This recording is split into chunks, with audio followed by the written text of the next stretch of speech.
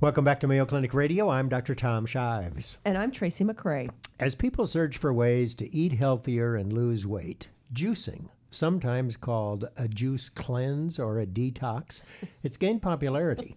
And juicing is a term that refers to combining fruits and or vegetables in a juicer or a juicing machine, and you grind that stuff all up into something you can actually drink.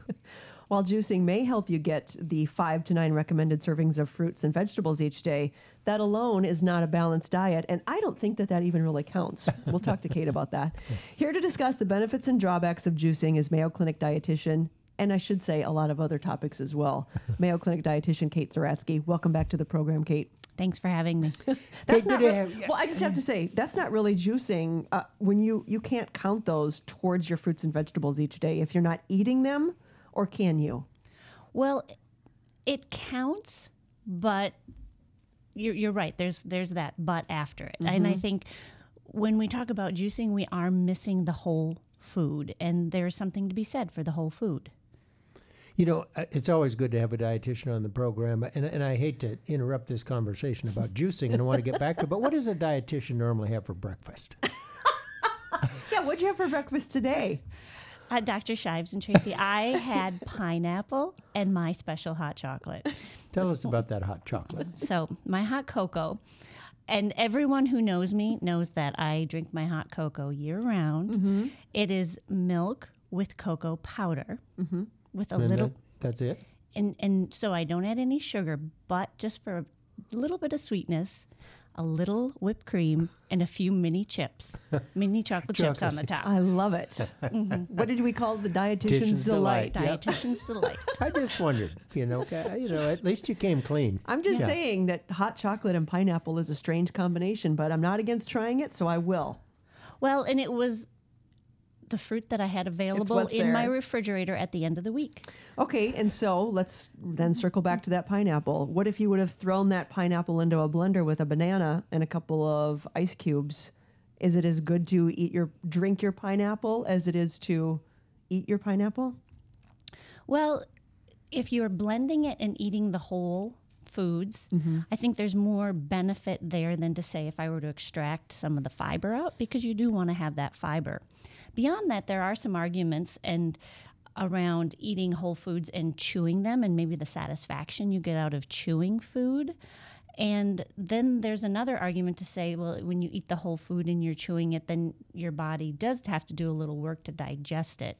So you have kind of a pro and a con there. If it's broken down, some argue, well, you'll absorb more nutrients, where other people say, well, maybe you should eat more whole foods, because just like every other muscle in your body, your gut needs a little workout too. Well, and it's kind of a catch-all term, because juicing can mean you put all of these fruits and vegetables in a juicer, and then the juice is extracted out, and there's all of this pulp, fibery stuff left behind. Or, Dr. Shives, you could put it all in a blender and it's got to be a really strong blender, and just blend it up like crazy. And there's nothing left behind. It all goes into a glass. That has to be better than just juicing, correct? Right. That would be the preferred method. Okay. Look, so you mean when you juice, you lose the fiber? The fiber is kind of a sediment at the bottom, and you don't drink that? Yeah, it's two different... No, it's not even in the glass. If you do juicing, it's still left behind in the machine. You put it through the machine, and then all that fiber and pulp and stuff is left behind. Whereas I put everything in a blender and just whip it up. My kid even puts carrots in there. And if you've got a really strong blender, he likes them because they're sweet. It's weird. Well, and I think that's a really good point, because there are some vegetables that add some sweetness. So if, depending what your taste preferences are, if some people will want to eat more greens or keep the calorie content of their smoothies down. So adding vegetables is a nice way, but some people don't necessarily like the bitter of the greens or some of the vegetables. So pairing that with a sweeter fruit like pineapple is a nice trick. Carrot apple is pretty good. He came up with that on his own. It's a difference, Shives. Yeah. Oh, yeah, okay. Is there an ideal combination of fruits and vegetables? I mean, can you make such a thing? Can you make an ideal concoction? Or does it really matter? Well, and I think the ideal would be in maybe the eye of the beholder, and maybe what their needs are. Now, if somebody say were trying to get more iron in their diet and absorb more iron, I might say with your leafy greens, combine it with something that's going to have more vitamin C, like citrus or the pineapple. That's a nice combination because you have the vitamin C helping some of the iron be absorbed from that. Isn't spinach and strawberries together, don't individually they're great foods, but when you put them together, don't they work in that way somehow? Yes, so the strawberries would be a very good source of vitamin C, and so they would help with some of that. See, I only know enough to kind of make a recipe up. I don't even know why I'm doing it, but I know if I'm making strawberries, I got to put some spinach in there too to double down what I'm making. Mm-hmm. It's a good combination. So does juicing help you lose weight? I mean, do you tend to get full when you do this and eat less? I mean, is it a weight loss sort of thing? Or no, not? I don't It's do it just for healthy. weight loss. I just do it because it tastes good. It's a snack in the middle of the afternoon, and I work at home, and so I could go crazy on my snack. But a smoothie is a good snack. Well, and I think it probably depends how it's made. And so, like anything, what goes into it and the portion matter. And so if it were, say, just the juice, the pulp extracted, you could drink a lot of juice and a lot of calories if there were many, many fruits in there. Now, granted, it's nutritious, but it is a significant amount of calories. And even if it were a whole food smoothie, there is a chance that it could be extra calories for you. And so you just want to keep that in mind. And that's where some people are finding the combination of the fruit and the vegetables lower the calorie content of the overall beverage. And then I think just the idea of just keeping the portion in check, you might want to just share it with somebody. Mm-hmm. So some of the recipes actually call for a little bit of added sugar, but that's not a good idea, is it? Wherever we can cut out added sugar in our diet is probably a good idea because we're eating far too much of it. So any chance you can cut back or cut it out is a good idea. And with the natural sweetness of fruit and some vegetables, it's probably not necessary to add it. The secret is an avocado, which makes them really, really smooth. Sounds weird. Can't taste avocado when you do it. Or what is easier is really ripe bananas because that makes it sweeter and it makes it very smooth. Mm-hmm. So I've got so many frozen bananas in my freezer right now. Too many. I should have a smoothie party and you can come over. Are you really convinced, though, that this is better than chocolate for a snack? Well, I sometimes put some chocolate powder in my smoothie, but that's just a different deal. Yeah, that's starting to make more sense to me Okay, now. very that good. I could come over for. All right, so let's talk about these beans because Dr. Shives has got a picture of beans behind him. And if you're not watching us on YouTube, here's a reason to go. There's a giant photo of a bean salad behind Dr. Shives. It is making me really hungry, but as now bean salad is not good for me, what's wrong with beans? Bean salad is still good for you. Oh, good. Tell me what lectins, what is that? Lectins. Yeah. Oh. What does that mean? So lectins are a protein found in plants. It's a natural protein that's found in plants. It actually acts as a protective mechanism for the plant to ward off disease and such.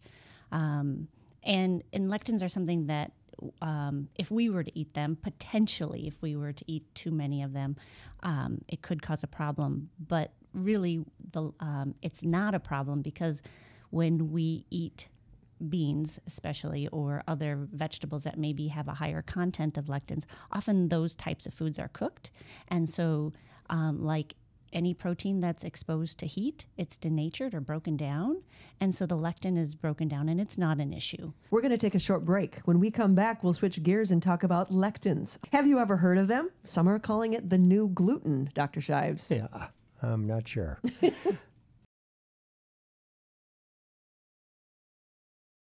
Welcome back to Mayo Clinic Radio. I'm Dr. Tom Shives. And I'm Tracy McCrae.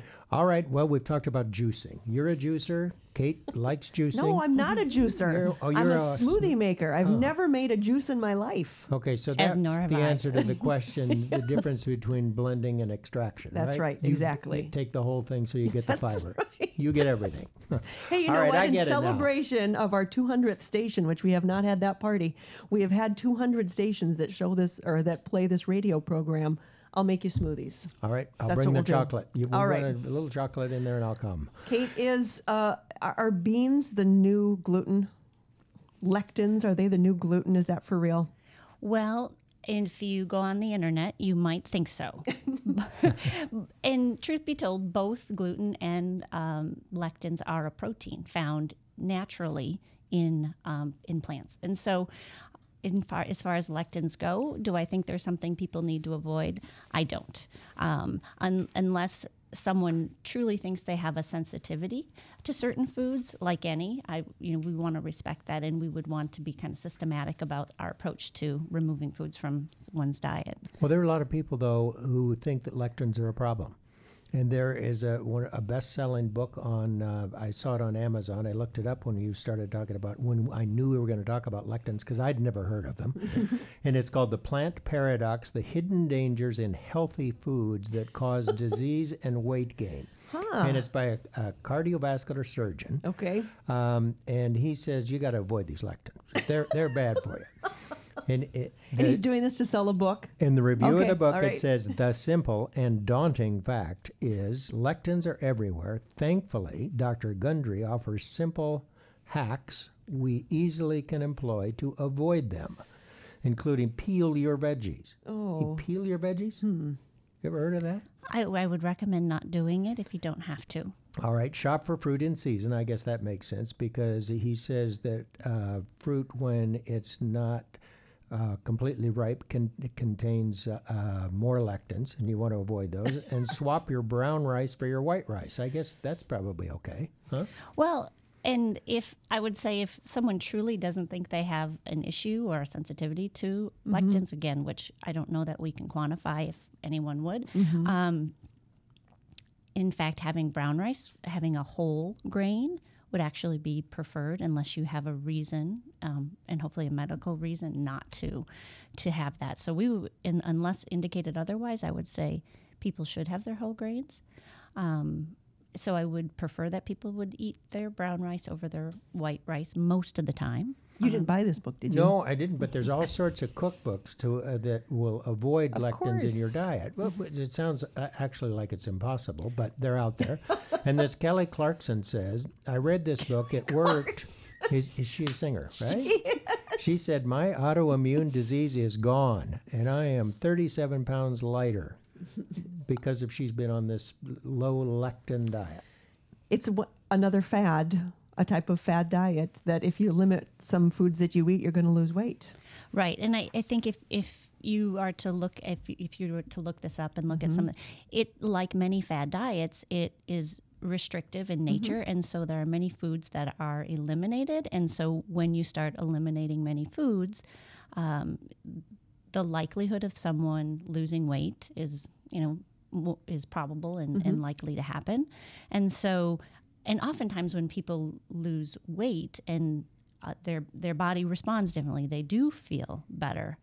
So that said, a lot of the foods that are suggested that be eliminated in this lectin-free diet are very healthy and nutritious foods, and actually are foods that are thought to be anti-inflammatory, and that it's kind of a counter argument that some will say they're inflammatory, but there's other substances in that food that are actually known to be anti-inflammatory. Basically, it's a fad.